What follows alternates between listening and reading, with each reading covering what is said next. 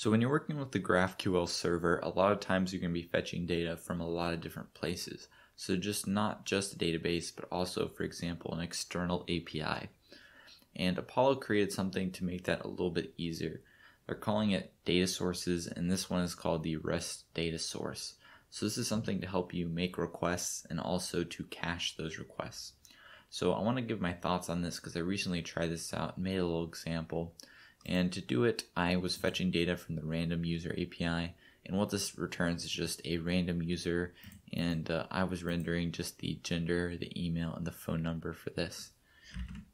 So this is what it looks like. I was using Apollo Server 2 here, and I have some type defs, so I just have a person here, and then I'm fetching the person in two different ways, and then I just return an array of people from that.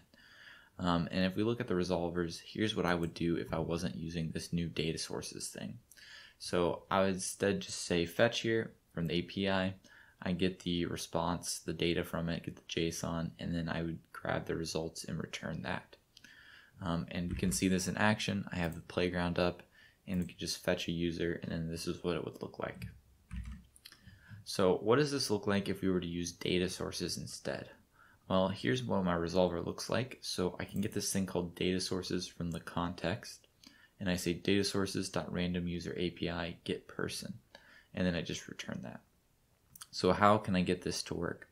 Well, how it works is you create a data sources, function basically on your Apollo server when you create it, and this is going to be run on every single request. So every single request, it's going to create a new random user data source, and this is something I created.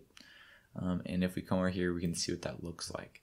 So it extends from the Rest DataSource, and then in our constructor here, I'm just specifying the base URL, and this is so you don't have to keep typing the URL over and over again if you have multiple queries here. So in this case, I only have a single query, and I'm just calling get person here, and I'm just awaiting the response, and then I just return the results here.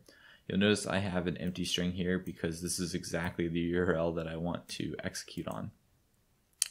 So what that'll do is pretty much the same thing you see up here. So it's going to say, you'll notice how it automatically injects the data sources here into the context, so I didn't have to add that.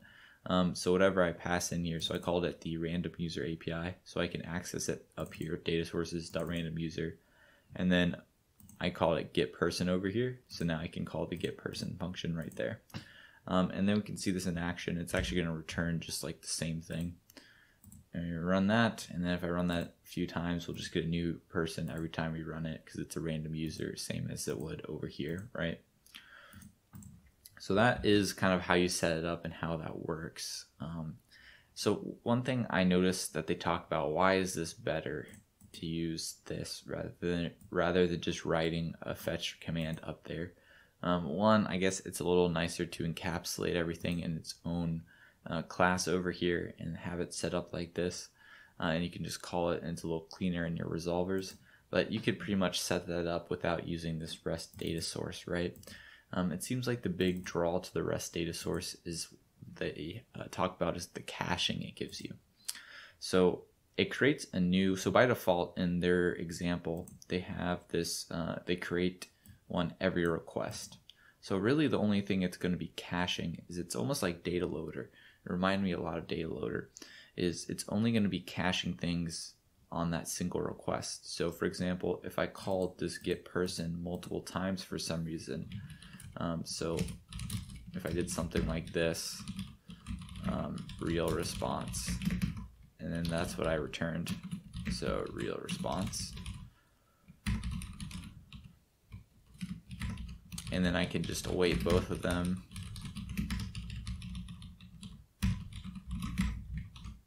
So I'm calling this random user get person twice, but it's only gonna call it once, and if we just run this a couple times, we don't see any different result there, but we can see that, well, we can't see it, but this will run once, and then this will run twice, but it only will send one request to the server, and it will cache the second request. And it only really happens in the single request that this happens in. So I have it in the same resolver, but the request could happen anywhere in the GraphQL tree, right? So you might have a child node further down the tree that actually calls the data source get person, and then that would be cached. So that's really the use case, is if you wanted to cache it in between requests. Now, it seemed like you may be able to use this also for not just in between requests, but just like a permanent kind of cache sort of thing, where you kind of get to choose how long it lasts in the cache. So I created a random user now, not on every single request, but I'm just creating a random user API. So this data source object I'm creating once up here, and then I'm just passing in. Now, the default seems to just cache that forever.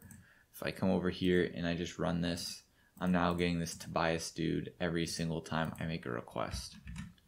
Now, one of the big things with caches is you want to be able to invalidate the cache, or put the time to live is what it's called, time to live, or time to live, I mean.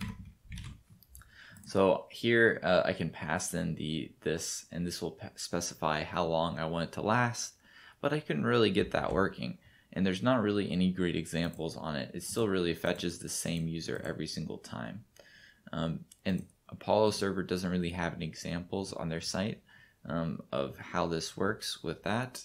They have, to figure out that I can pass in this TTL, I just had to look through the source code, which I think I didn't read correctly, because it doesn't seem to be caching it only for 5 seconds.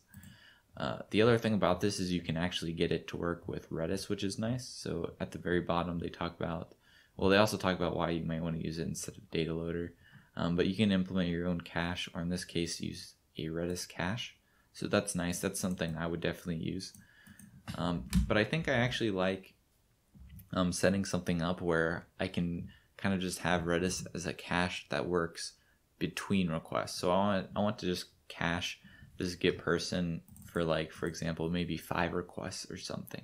And that sort of thing I'm not sure if Rest DataSource is meant to be set up for. It may only be used to kind of, as you saw over here, instead of just having this create a new user, have it in line like that. So creating a new instance of the data source every single request and only caching between requests is maybe really what it's just meant for. But I think if I was implementing something, instead of just using this data source, I think what I would want to set up is something with Redis and cache it between multiple requests, and maybe I only have it caching for like 30 seconds, for example. And then I also think I would want to set something up that not only just works for REST API, but also works for my database and any other kind of sources I might get things from. And I think that's kind of the direction Apollo may be going with these data sources. So I think what they're wanting to set up, I'm not for sure, but this is one way they could do it, is they have a cache for their data sources, and then they have specific data sources. So for example, here's the REST data source. You may be able to set up a database data source, and then that would be able to cache both of those things. And it doesn't look like they're there yet, but that's something I would plan on implementing if I was working on a project. I would probably just implement myself and have use Redis and have that cache stuff and just fetch it from Redis every time instead of trying to use like the data source, I think, for now. Yep, but that's my thoughts on data source. This code I'll put up on GitHub if you want to check it out and play with it. If you've used the data source before, let me know what you guys think of it and if you like it, or what you guys have set up in your own projects.